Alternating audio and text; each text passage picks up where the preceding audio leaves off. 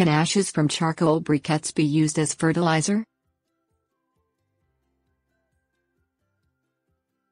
A centuries-old practice of scattering wood ash across the garden provides potassium to plants and can help raise the pH of acidic soils.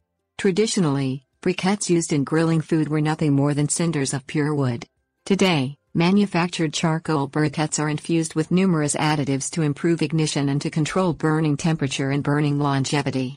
Do not use ash created from barbecue briquettes on the garden or in the compost pile as it contains various toxins. Charcoal ash.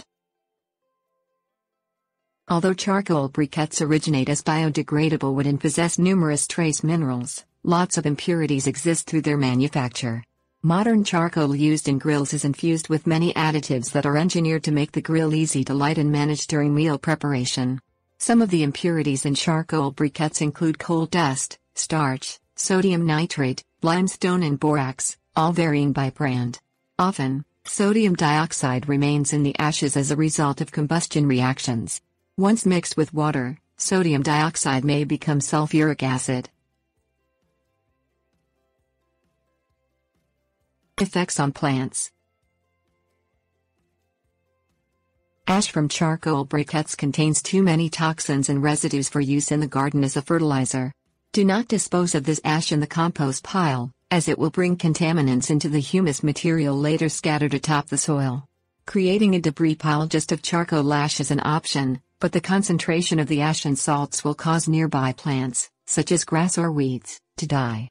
Since rain will wash the charcoal ash across a landscape, it's best to dispose of barbecue briquette ash in a fireproof container for proper disposal in a landfill or other safe, non-vegetated site. Wood ash.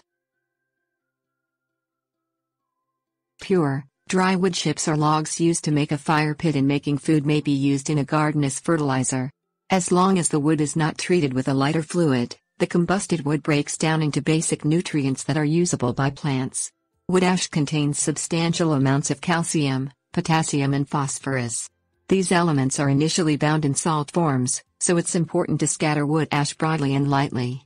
A pile of wood ash can leach salts once wetted, leading to root burn from the high salt concentrations, as in the case when potassium hydroxide forms. Using wood ash. Scattering wood ash on a garden is not always necessary. If your garden soil naturally is rich in potassium, regular applications of wood ash before the planting season is more work than true benefit. Likewise, since wood ash can raise the pH of soil, adding it to alkaline soil only creates a more alkaline soil environment, often to the detriment of most plants. Do not scatter wood ashes around plants that need an acid soil environment to stay healthy. Wood ash is helpful in changing acidic soils to become more neutral in pH, making the soil more conducive for growth of many common vegetable crops.